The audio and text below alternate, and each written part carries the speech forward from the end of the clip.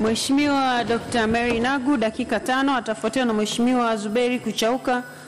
Mheshimiwa Naibu Spika, nakushukuru sana kunipa fursa hii na nakupongeza sana kwa namna ambavyo unaendesha mjadiliano huu.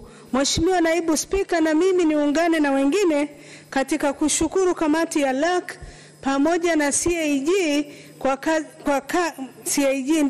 kwa kazi nzuri waliofanya, ambayo matokeo yake ni halmashauri nyingi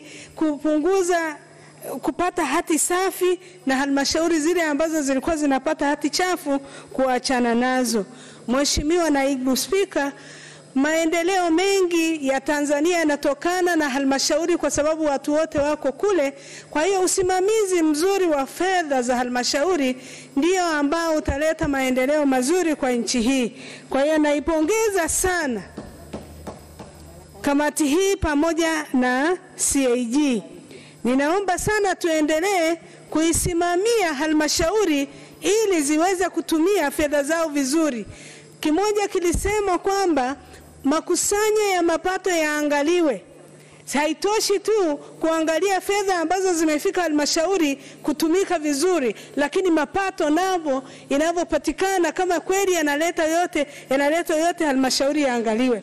Mheshimiwa Naibu Spika, jambo ambalo limenisimamisha hapa ni ipongeze LAC kwa sababu kwa kweli mapendekezo ya mikopo ya kina mama, vijana na walemavu kufanya marekebisho ya sheria ya fedha za serikali za mitaa za mwaka 1982 imesaidia sana kina mama, vijana na walemavu kupata mikopo.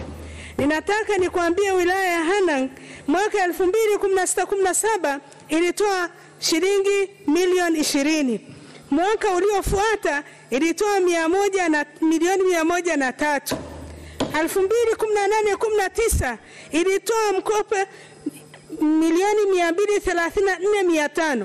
Na sasa mpaka sasa hapa tulipo imeshakusanya imetoa mikopo ya shilingi milioni 192 na bado muda nina hakika itakuwa zaidi. Kwa hiyo mtaona kwamba sheria hii kurekebishwa imeleta, na mimi nakumbuka nilikuwa nikigombana na halmashauri yangu kwamba atoe mikopo hiyo, mpaka siku moja wakamshawishi mkuu wa wilaya kutaka kuniweka ndani. Rais wangu akanisaidia, na mshukuru na Mungu ampe afya njema kuweza kuona kwamba mambo mengine ambayo hayafanyiki.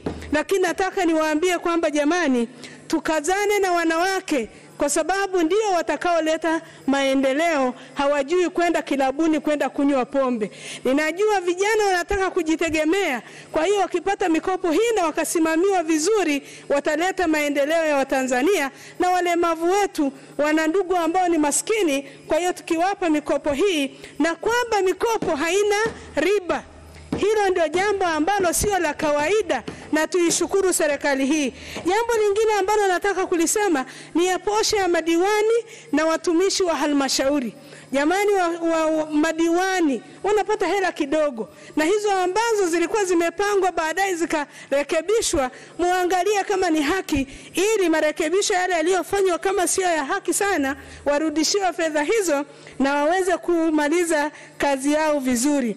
Jambo lingine ni kurekebisha ngazi za watumishi, na wao wenyewe hawajawahi kuomba wawe sehemu fulani au ngazi fulani, lakini baadaye bila maelezo wanajikuta kwamba wamerudishwa chini, na serikali inapaswa kuwaeleza wajue ili wasiwe na malalamiko. Ni jambo ambalo linaumiza kama maisha ya mtu yaliwekwa inavyotakiwa alafu unateremsha mshahara wake. Ninaomba muangalia kama unastahili kubaki pale au unastahili kurudishwa chini basi kwa ngazi waweze kusaidiwa, ama maisha yatakuwa very uncomfortable na Mungu ataisaidia halmashauri ile. Ninaomba waziri aweze kuangalia hilo, wanaotakiwa kurudi chini sawa, lakini wale ambao hawastahili kurudishwa chini, labda wamerudishwa kwa hila, basi wasaidiwe.